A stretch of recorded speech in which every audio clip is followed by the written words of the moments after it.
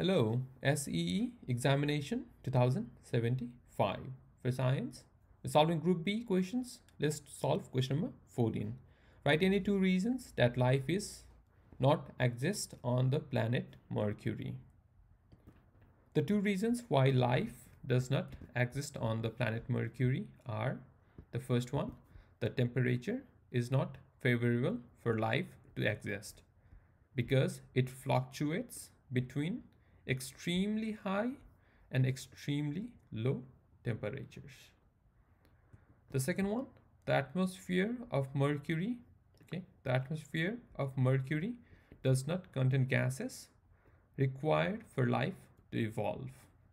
So these two are the main reasons why the life does not evolve on Mercury or does not exist on Mercury right now. Good luck and thank you.